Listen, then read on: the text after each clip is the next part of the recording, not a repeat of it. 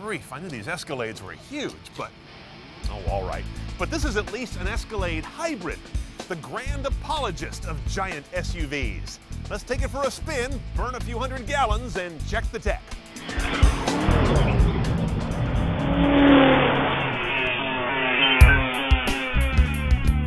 No lack of badging saying it's a hybrid. I'm not sure if that's brand messaging or defensive posture.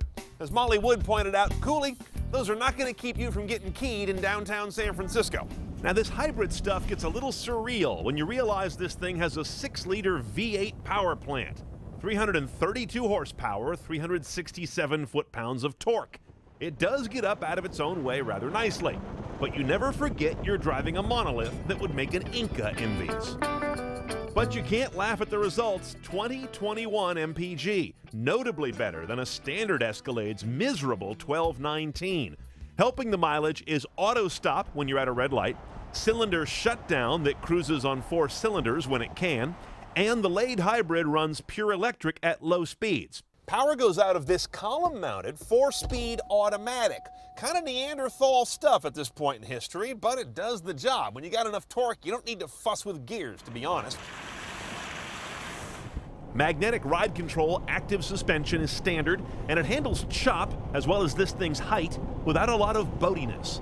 The hot trend blind spot detection, also standard, flashes a warning in the mirror but doesn't correct you if you decide to cream whatever's lurking there.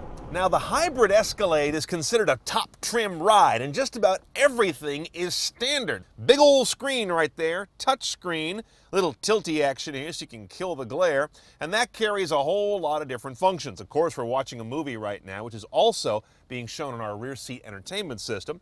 Obviously, we have GPS, DVD navigation here. Again, DVD-based, not hard drive yet. Great rendering, though. I've always liked this current generation GM rig. Nice big touch buttons for big old horsey folks who drive a ride like this. Now, it's a GM ride, so obviously, in addition to screen-based nav, you've also got your OnStar turn-by-turn navigation. You can call them, say, give me directions, load them onto my little display, or you can use the map. The sound comes out of a Bose rig. It's a 5.1 surround system. It's got audio pilot noise cancellation, XM, no HD radio, no iPod adapter, no USB. You do have an aux jack, but it's in the form of RCAs back here that are sort of part of the rear seat entertainment system. Interesting note, by the way, if you're going to configure one of these online, the website will tell you with nav you can't have a 6-disc in-dash changer, but here it is. Now, about that rear seat entertainment system, it is a flip-down center roof right in the way of your rear view mirror. I hate that.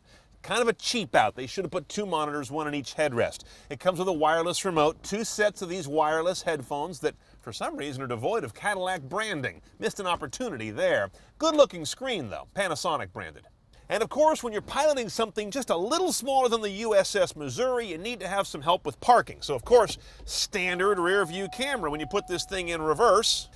Good visuals, but no guidelines to show you how far you are before something goes crunch. And you also have ultrasonic park sensors, all standard. For our 5-foot tall viewers who are saying, that's cool, I want one of them Escalades, and I'll buy an 8-foot ladder to get in it. There's good news. You can optionally get power floorboards. Open up whenever you open a door. The Escalade Hybrid comes basically loaded at $74,500. All-wheel drive would add $3,550 to the base, and that power running board option, another $1,100. A milk stool would be cheaper, but not as cool.